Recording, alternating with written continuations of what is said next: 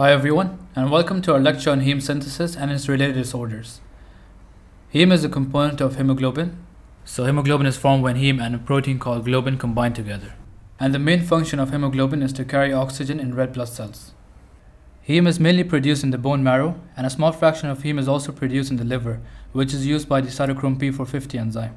And we'll see later on, when we'll discuss some of the disorders of heme synthesis, that any substance or drug which enhances the activity of cytochrome P450 enzyme will also lead to worsening of some of the disorders of heme synthesis.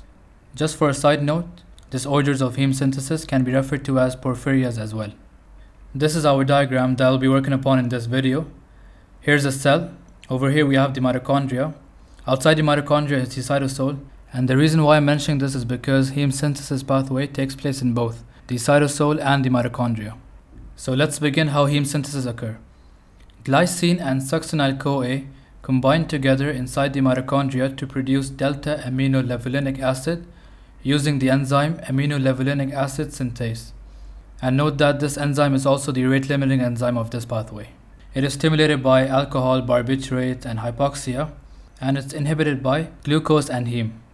And these stimulators and inhibitors will become much more significant when we'll discuss the disorders in a bit. Anyways, the delta-aminolevulinic acid which is formed then heads over to the cytosol and is converted into porphobilinogen by the enzyme delta-aminolevulinic acid dehydrogenase. Porphobilinogen is then converted into hydroxymethylbilane, or HMB for short, by the enzyme porphobilinogen deaminase. HMB then gets converted into uroporphyrinogen 3 by the enzyme uroporphyrinogen 3 synthase. Uroporphyrinogen 3 then uses the enzyme uroporphyrinogen decarboxylase to become coproporphyrinogen 3. And I'm very sorry I don't make these names up, otherwise it won't be that difficult to pronounce them, let alone remembering them. CP3 then gets transferred into the mitochondria, shifting the cycle back to where it started from. And CP3 eventually gets converted into protoporphyrin. Finally, protoporphyrin combines with iron to form heme in the presence of the enzyme ferrochelatase, finishing our cycle of heme synthesis. So this is how heme is produced, and now we'll move over into the pathologies associated with it. We'll start off with the lead poisoning. Lead poisoning could occur due to environmental exposure.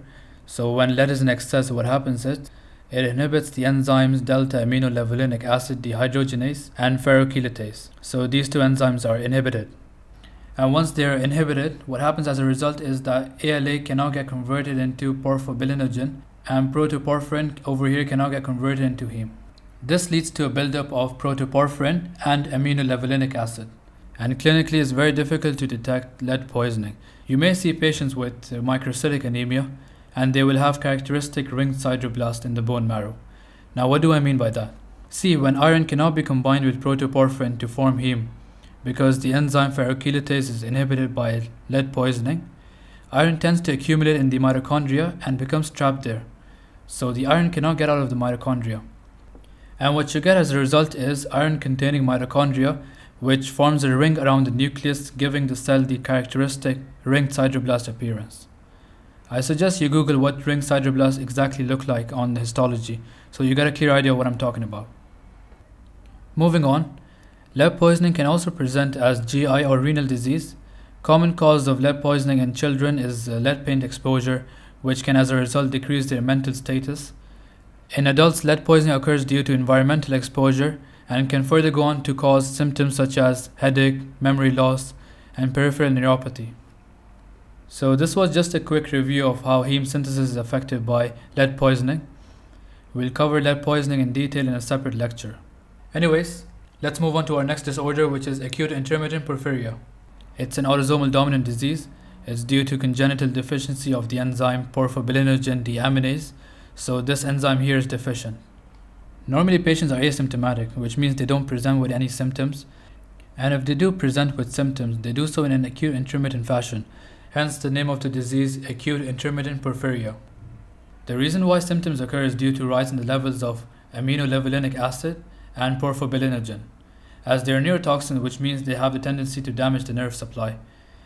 Adding on to it, ALA and PBG levels can be increased if patients have recently consumed alcohol, because alcohol would stimulate this enzyme over here called aminolevulinic acid synthase, which will in turn increase the levels of aminolevulinic acid, and this in turn will increase porphobilinogen levels, and in acute intermittent porphyria, PBG cannot be converted into HMB as this enzyme here is deficient.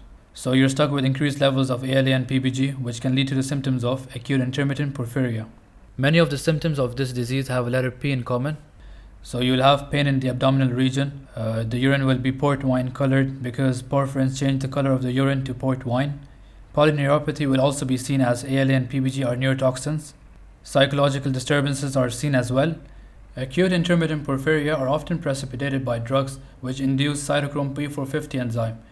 Now remember, in the beginning of the lecture we mentioned that heme is produced by the bone marrow and a fraction of heme is also produced by the liver, which is used by the cytochrome P450 enzyme system. So if a patient is on drugs that are stimulating or inducing cytochrome P450 enzyme, the liver would require more heme to be produced so it can fuel the function of cytochrome P450 system. So to meet the increasing demand for heme, the body then stimulates the enzyme aminolevulinic acid synthase, hoping to increase the total concentration of heme. So what happens as a result is that ALA levels rise, which raises the porphobilinogen levels. Now again, since this enzyme is deficient, so ALA and PBG levels continue to rise, leading to the symptoms we mentioned earlier. Another cause is that during starvation there are low glucose levels in the body, which in turn activates ALA synthase, leading to the above mentioned symptoms as well. And the reason behind this is because glucose inhibits this enzyme, so if glucose levels are low, aminolevulinic acid synthase has reduced inhibition, thereby promoting the pathway. So the take-home message here is that anything which is stimulating the enzyme aminolevulinic acid synthase will lead to the symptoms of acute intermittent porphyria. Guess what the treatment of acute intermittent porphyria could be? Well, since stimulating this enzyme was leading to problems, inhibiting it tends to solve our problem. So you can administer heme and glucose to symptomatic patients, and heme is just a synthetic form of heme. Alright, so we're done with acute intermittent porphyria. Let's move on to our last disorder, which is Porphyria Cutanea Tarda. In this disorder, there is deficiency of the enzyme uroporphyrinogen decarboxylase. So this enzyme here is deficient. This as a result leads to the buildup of uroporphyrinogen, which gets oxidized into uroporphyrin, and uroporphyrin can get excreted into the urine, giving it a T color. Uroporphyrinogen also accumulates in the skin, and when exposed to light results in blistering skin lesions, hence the name of the disease, Porphyria Cutanea Tarda.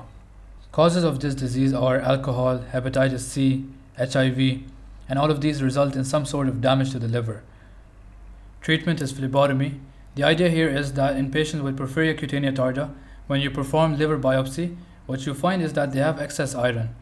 So when phlebotomy is performed to remove the excess iron, it is also seen to improve the function of the liver, where a fraction of heme is also produced. Patients are advised to avoid exposure to the sunlight because uroporphyrinogen tends to accumulate in the skin, which can cause blistering skin lesions when exposed to sunlight. Hydroxychloroquine is a malaria drug that can also be given as a treatment. It's known to improve symptoms, however the mechanisms are still unclear. That finishes off our lecture.